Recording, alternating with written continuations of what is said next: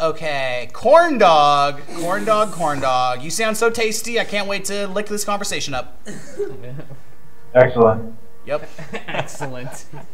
Wow, pull the stick out of your ass, corn dog.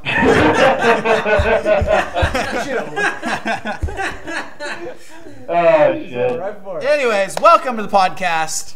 Hey, before this starts, can we make a quick announcement? What? Sure. Just a brief announcement, brief decree. Excuse me real quick, sorry.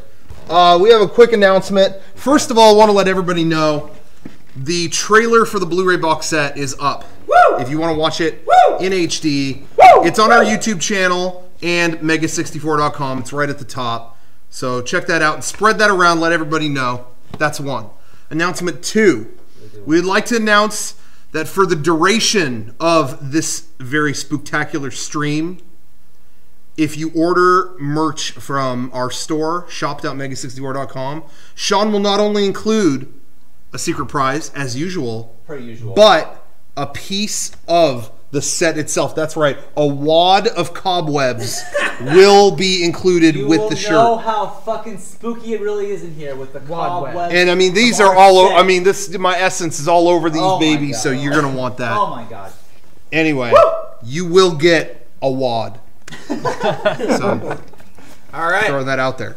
Corn dog. Corn dog. Sorry about that, corn dog. It's all good. I recently just moved from San Antonio to Seattle, and during that time, I ended up driving in the dark a lot. One of the places I drove through was a mountain that spiraled down, and I had no idea what it looked like during the day, but at night, it's terrifying to think that if you go flying off that mountain, you would die. And my question to you guys is, what is the most basic kind of fear that just amplifies at night? Fear that amplifies at night?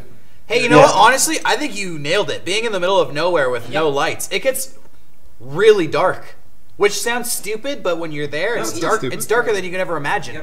Did you guys ever do that thing when you were a kid and you had to take the trash out at night or whatever? And you'd be like, all right, I'll fuck it, whatever. I'm 12. I got this. Yeah. And so you would take the trash out, but inside and you would do it. And the second your job was done, I would run as fast as I possibly could. Well, to my house. but you know what? For me, it was specific. It was never just that it's dark or that it's whatever. It was always bugs or things, and it hasn't fucking changed. It's still that's my thing. At night, it's I'm just if I'm in somewhere that I think there might be shit in it, I just is there bugs in here?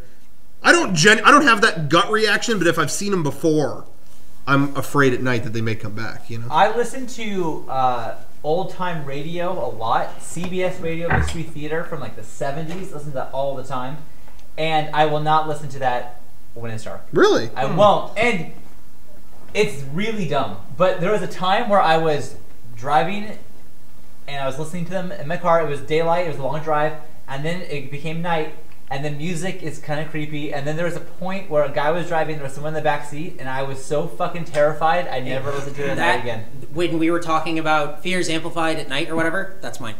Someone in the car? Yep. Oh, fuck yeah. Someone in the car? Uh-huh. Someone in the back seat. Recently, I was driving my car at night, and I looked back, and there was I would say a head in my rearview mirror, but it was Beckett's balloon that he left in the car. That was I would have pulled over and jumped out of my car. Scared the shit out of me. I might not even pulled over. That's so funny. I don't have any of the night fears on that level that aren't bugs or fucking lizards or something. It's just crawly things. I get the bug thing, but when I've seen it and then I can't catch it, and then I have to go to bed, it's it's in here somewhere. That's what I mean. I don't just sit somewhere going, there might be bugs somewhere. I have to have seen it, and if I can't get it, if it's a big nasty one and it gets away from me, my room is contaminated. Yeah, I gotta get out of there. Yeah, that's funny.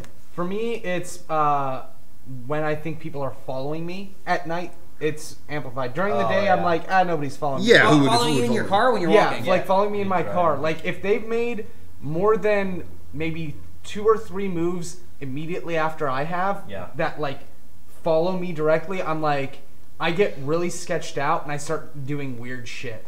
I start turning down streets I would never turn down. Yeah, me too. I start switching lanes a couple of times to see if they're gonna do the same thing. Why would they be following you?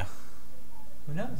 Maybe they're out to get me. Who knows? I've actually got a story about For no something reason? that's similar like that. Murderers. Why do they murder? Who knows? No one knows. Do the Get a murderers faster ever think car, about never not problem. killing? Yeah, you ever consider that? You ever think about going home, murderers? Yeah. What's up, Corn Dog? Sorry, you had a story about Oh, that? no. I had a similar incident like that when I was in San Antonio. I went out to go pick up some drinks for my family, and as I was driving back, there was a truck behind me, and all of a sudden its lights go out, and it guns it right up to me, right in the back of my truck, and I'm just thinking, shit, this is how I die. These people are gonna fucking gun me down. They turn their lights on the brightest setting, turn them off again, and then it turns out it's the cops. They fucking pulled me over because my light to my license plate was busted. So. Oh, wow. Oh, yeah. See, How dare you? Didn't die, so that was out. Well, thank you for your call, man. Very interesting Hey, no stuff. problem. Thank you. We'll talk to you later. I think the best following scene, I'll rate like that someone's excellent. being followed in a movie, one of my favorites is Eyes Wide Shut.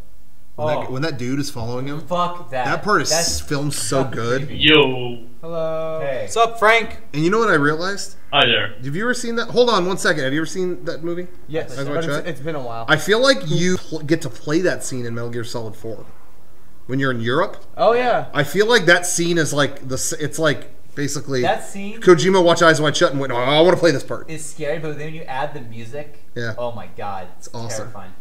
I love it. And that's like all on sets too. Isn't that weird? Really? It's like not on the street. Have you Anyway, seen that movie?